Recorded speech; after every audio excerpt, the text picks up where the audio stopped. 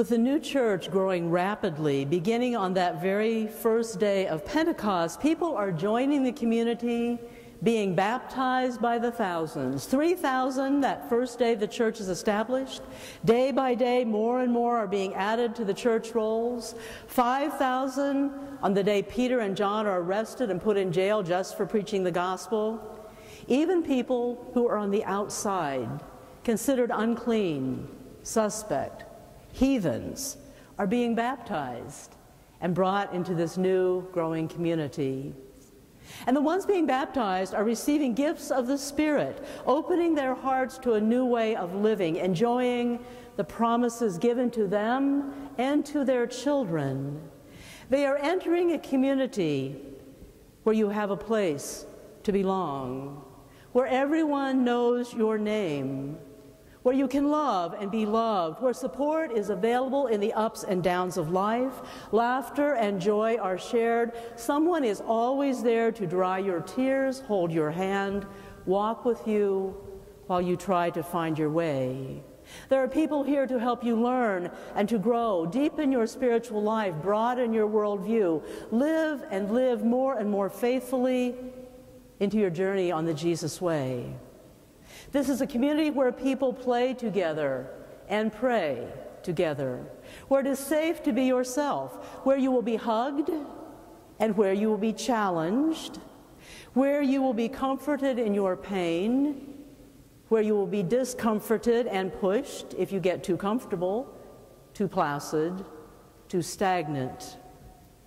In your baptism, these are the kinds of promises being made to you, the kind of community that you are entering.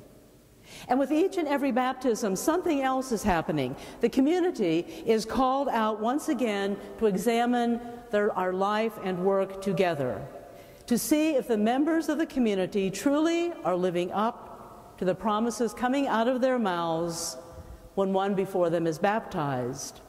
So with each baptism we celebrate, and we also are called once again to be honest about our lives, honest about what kind of community Fort Street or any other community that's doing a baptism really is. We are being called out once again to repent, turning away from certain behaviors, leaving behind old destructive ways, getting our lives back on track once again. With every baptism, a new opportunity to really live like a child of God, reflecting the holy within us. In the new church, baptized members devoted themselves to learning, devoted themselves. In other words, they truly dedicated themselves to ongoing spiritual education and spiritual growth. They were enthusiastic about this aspect of their community's life, committed, zealous, almost fanatical about their own learning and the spiritual education of their children, and their numbers grew day by day. They devoted themselves to fellowship, to enjoying one another's company, to playing together and having fun, to laughing, to seeking the best in each one, and their numbers grew day by day. They devoted themselves to sharing meals together, and their numbers grew day by day. And they devoted themselves to prayer, and their numbers grew day by day. Now, I'm going to be honest with you, and some of you may get mad, but someone's always mad at me anyway about something, so what the heck. Compared to the many other churches I have been in, this congregation seems to me to have little interest in education, at least education related to spiritual growth. Of course, we will always have Sunday school for children at the corner of 4th and 3rd. Our Joy Endowment requires this, but do parents actually bring their children on a regular basis? And what about you adults?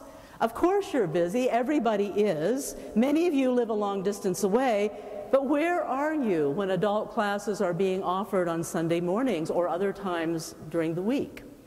For the past several months, the Spiritual Life Committee has been planning classes for all ages to begin this fall. Everyone benefits from ongoing education. They devoted themselves to learning, to spiritual growth. And their numbers grew day by day. Then how much do we enjoy being together? Not just in the church building, but during the week. Working together, being in each other's homes, calling on the phone, sending a card, an email, a text. They devoted themselves to fellowship, and their numbers grew day by day. Now, I do know that Fort Street folk like to eat. I know that for sure. Whenever there's food after church, lots of people stay. But how do we share meals together? Only on Sundays? Only at the church? Only with people we know and like the most? Do we like each other enough and trust each other enough and enjoy and value each other enough to get together for meals, perhaps in our own homes? Are we ready for family-style meals with all of our open-door guests who are a very vital part of this Fort Street community?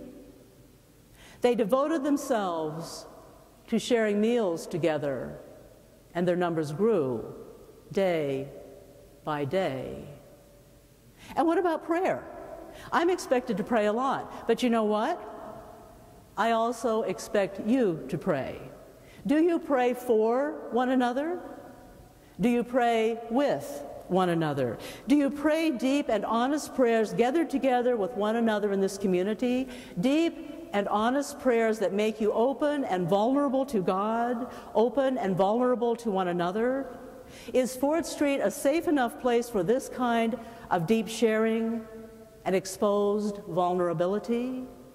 They devoted themselves to prayer, and their numbers grew day by day. Now, what if our numbers do start to grow day by day?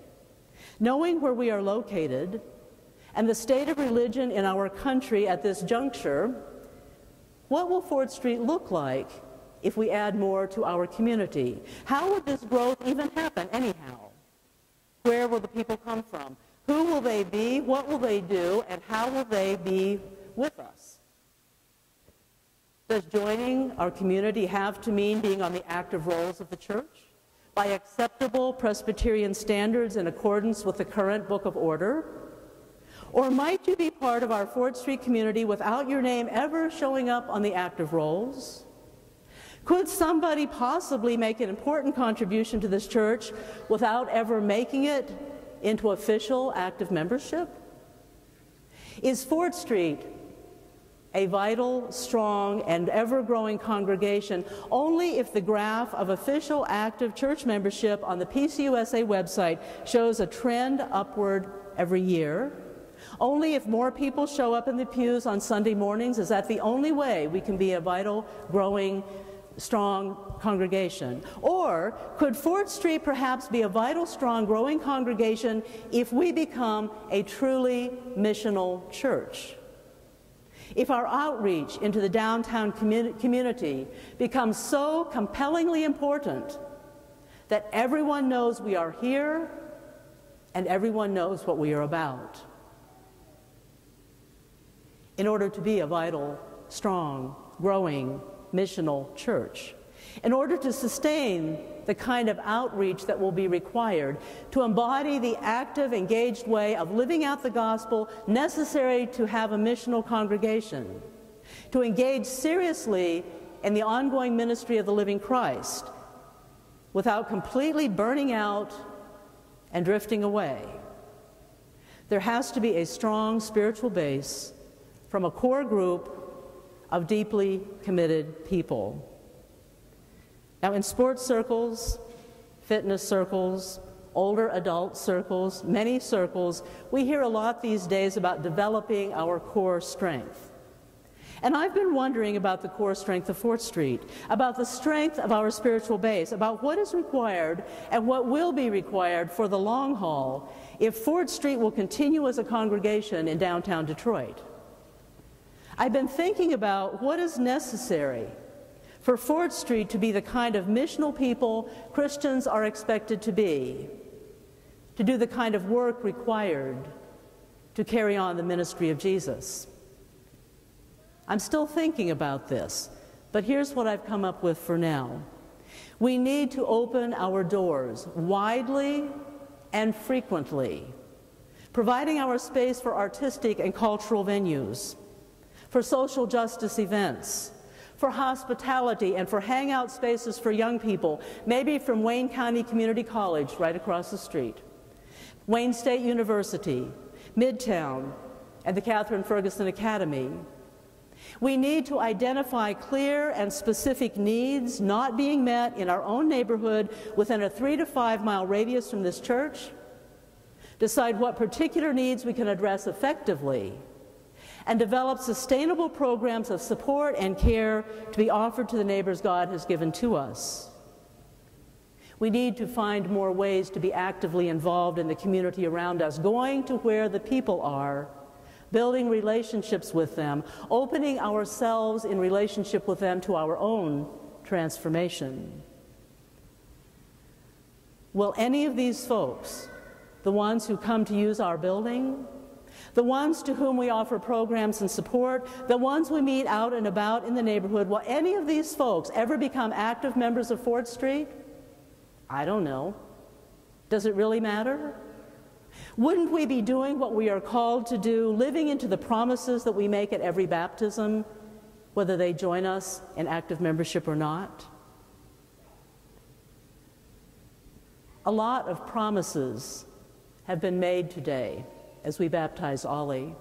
Promises to teach others, to be learners ourselves, being transformed all along the way, following the movement of Spirit in our lives, to help others know how to live their lives the way Jesus showed us how to live, whether or not they ever become members of this church or even ever become Christian. We've made promises to be together with the people God brings into our lives, enjoying them and sharing with them and helping them in whatever ways we can. To do everything we can to assure that everyone we meet knows to a certainty each and every one is a unique, deeply loved child of God. We've made promises to help each one find their God-given identity, passion, and purpose. I asked a question to Andy and Katie earlier today.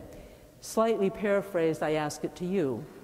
Are you going to be actively and responsibly involved in the worship and mission of this congregation, serving God and your sisters and brothers? And will you truly and enthusiastically seek communion with the people God brings into your life? Lots and lots of promises made today.